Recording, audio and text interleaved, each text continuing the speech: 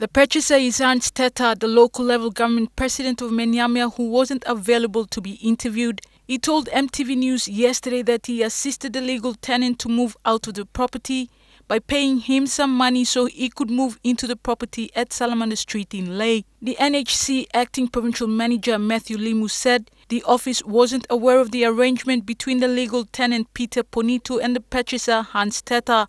However, Limu said he went ahead and gave Teta the legal tenancy title to occupy the property last week because the office wanted to collect their income. Or eviction notice sa come and summons you go court past them the court sa give order. National notice sa come out.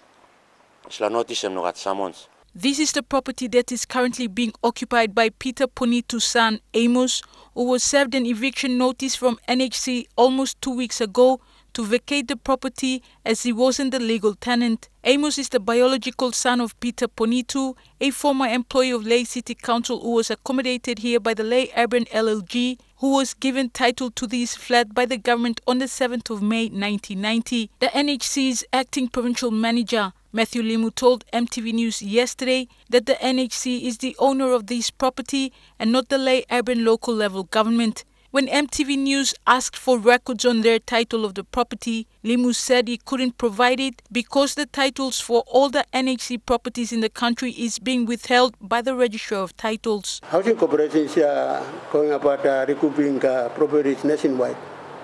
For Salamander alone, I think we need to open up and have a dialogue. They have to show us their record, what they have in there, and we have to produce our records, because I've got a record in place to justify that those properties were legally transferred. According to the NHC Acting Provincial Manager Mathew Limu, the legal tenant Peter Ponito submitted a letter to NHC office on the 25th of November this year to remove anyone living in this property.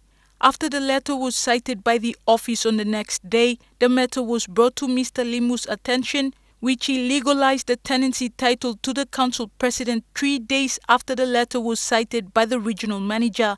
The legalizing of the tenancy title to the government property happened within a week. Julie Badui Owa, National MTV News, Lae.